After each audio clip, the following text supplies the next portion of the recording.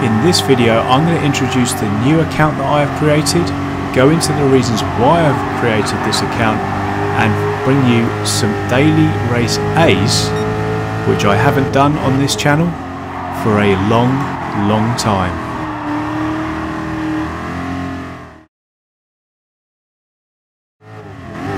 Hey guys, and welcome along to another video.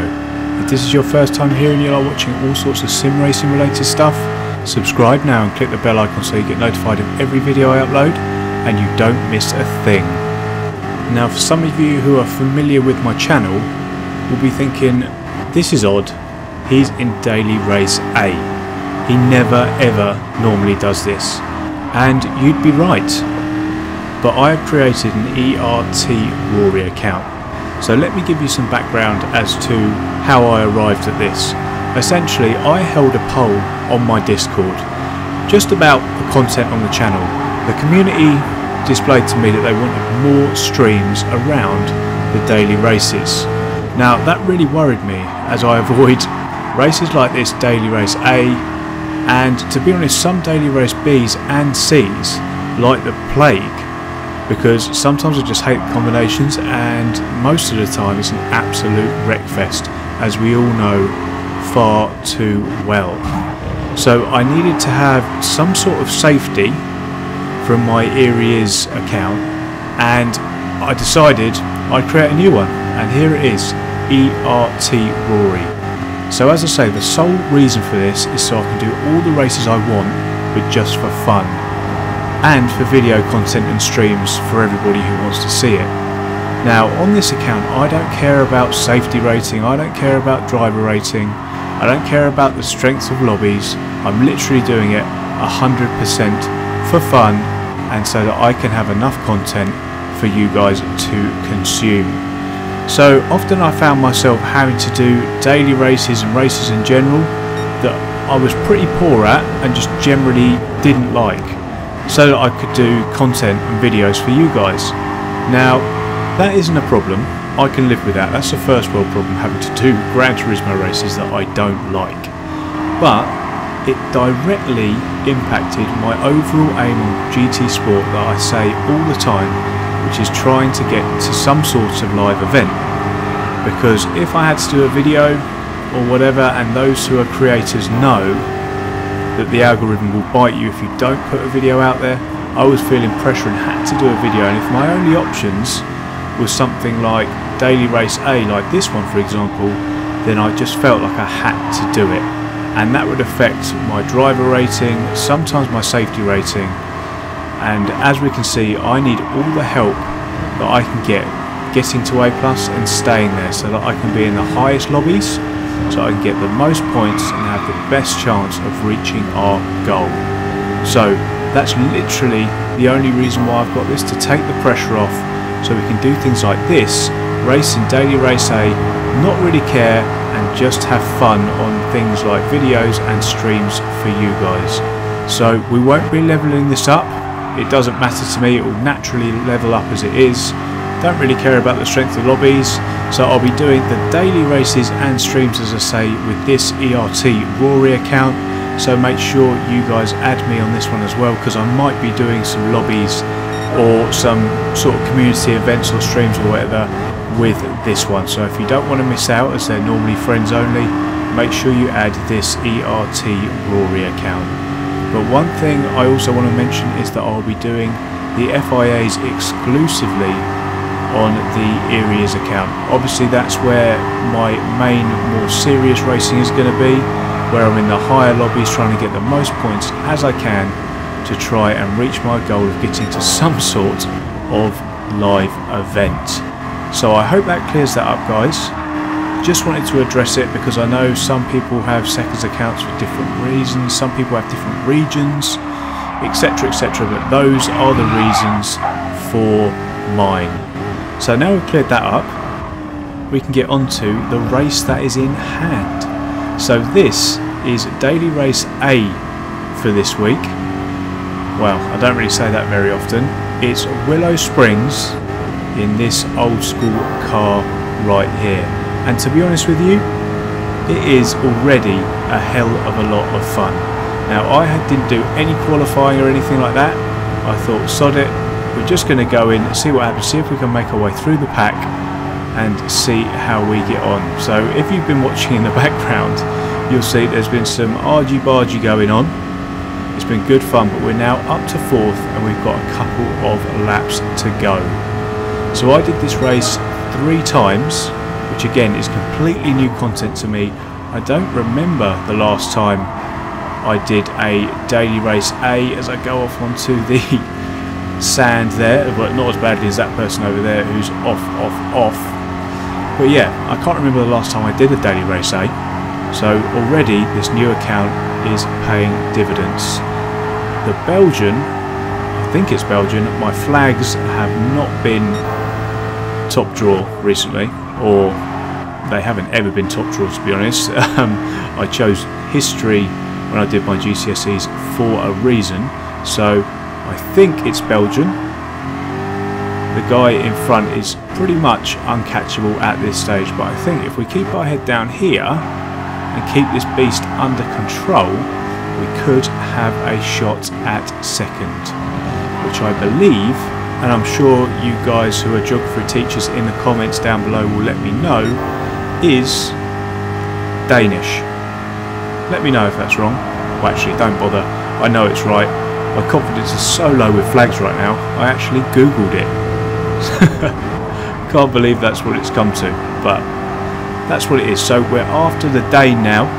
We've got 1 more lap to go. I'm just about to keep it on the start-finish straight here. Let's see, as we've still got that 2.9, pretty much 3-second penalty to get rid of, which I'm going to do now as I come down the straight. Can we get rid of it? Yes, we got rid of it all and set the fastest lap in the process. That's something that is going to be quite prevalent, I think, as we climb up through the ranks, just naturally. As I say, not interested in leveling this one up. What happens, happens. That's it. Because I want to cherry pick the races that I do that I'm comfortable with. If I'm not in the FIAs or anything like that, I will just be doing the daily races on the areas account, where I think that I will be able to improve my driver rating. So, for example, combinations like Group 3 at Brands Hatch, or certainly, probably my strongest, Group 2 at Suzuka. So, if those ones come up, you can expect to see them on my areas account. But if there's stuff like, I don't know, Group 1 at Le Mans, it will most certainly be on the ERT Rory account. So we're coming round here on the final lap. We're coming round to the final corner. Let's see if we can put him under a bit of pressure here, see if we can get that 2nd place, because this is a pig of a corner, especially in this car here.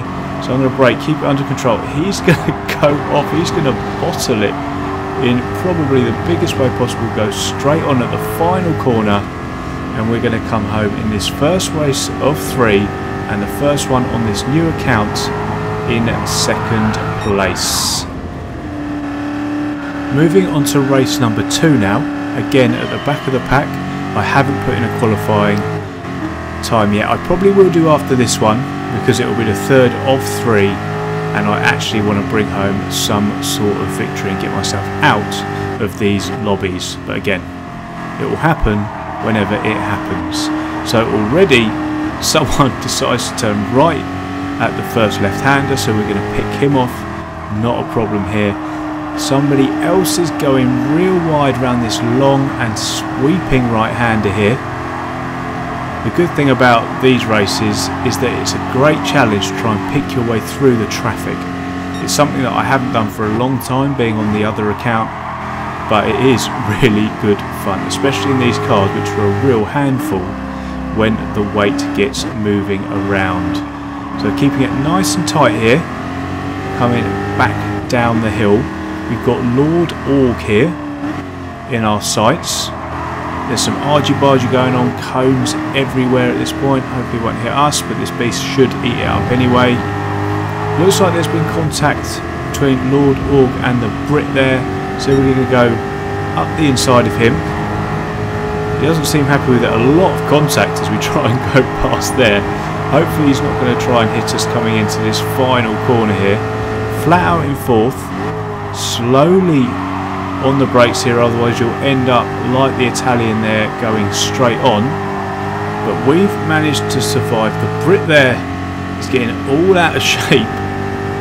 Almost more contact. No, there actually was contact as we come through to take 7th place. The Spaniard there is going to go defensive, and then he's just going to come straight back across the track, allowing the German Lordog to lob it straight up the inside.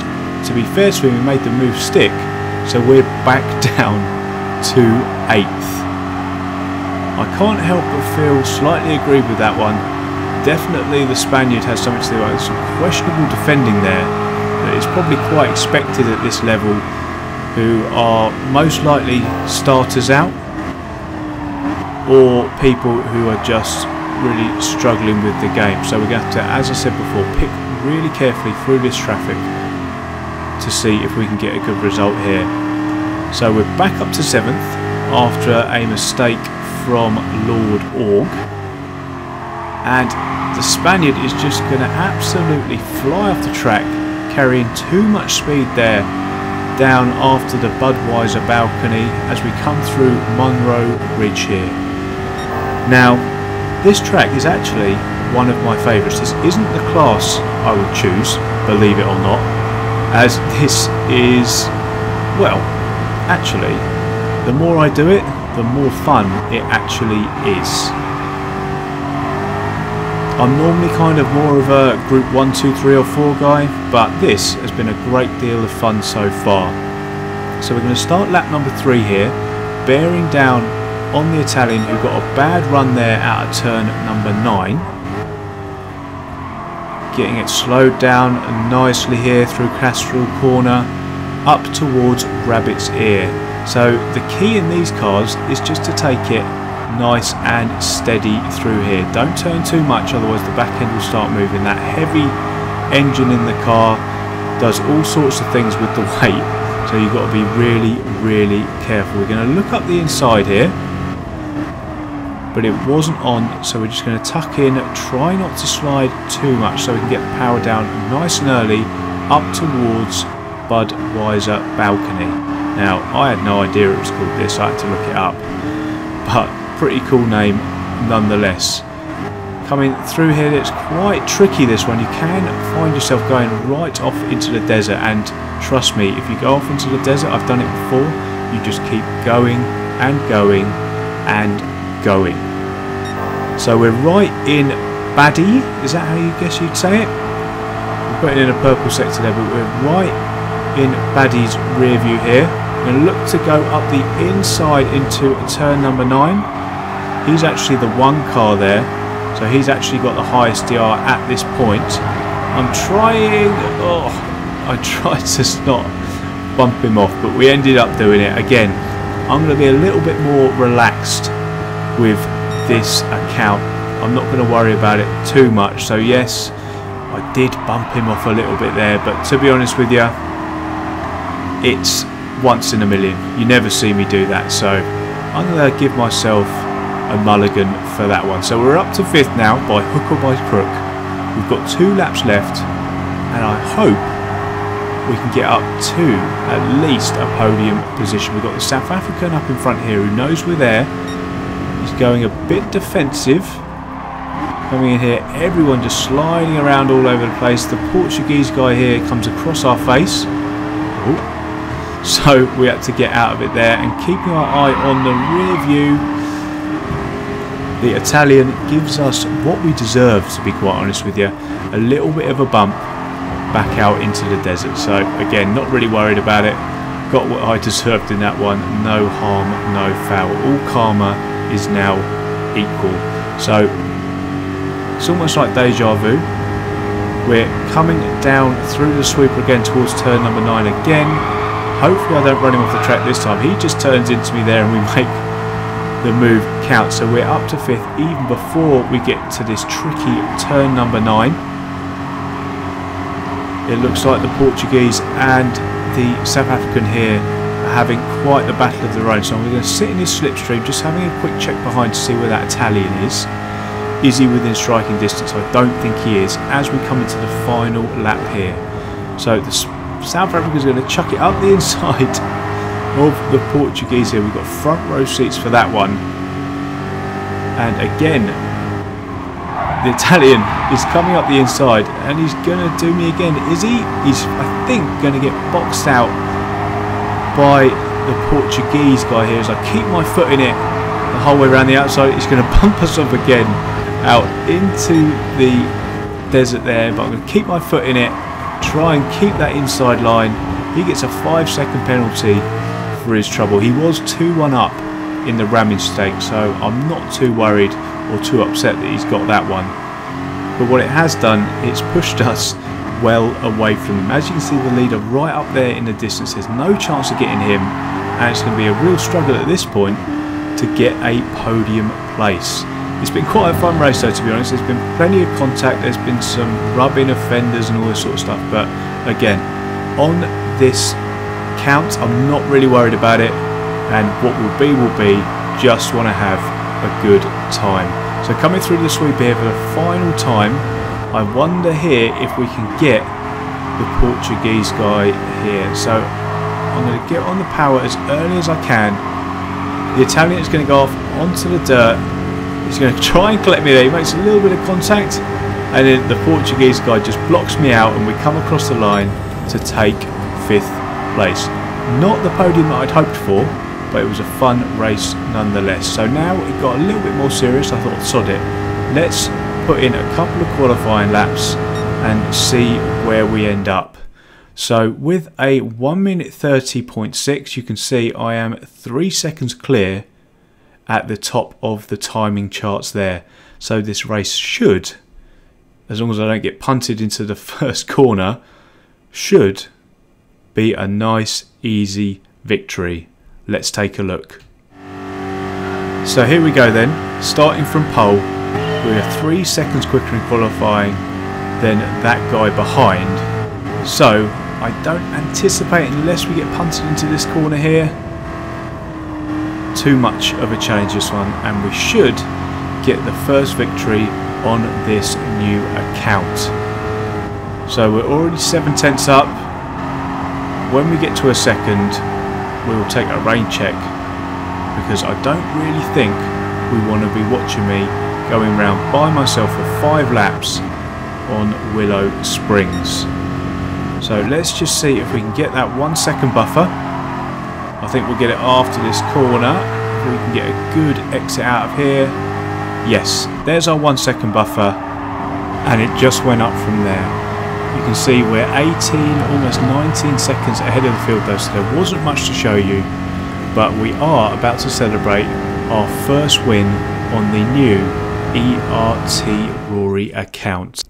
So I hope you guys understand why I've done that, and I hope you're looking forward to all the future content I'll bring you with it. But for now guys, that's the end of the video. I hope you enjoyed the video. If you did, please hit the like button and make sure you subscribe to the channel if you haven't already. Thanks for watching, and I'll see you in the next one. Cheers.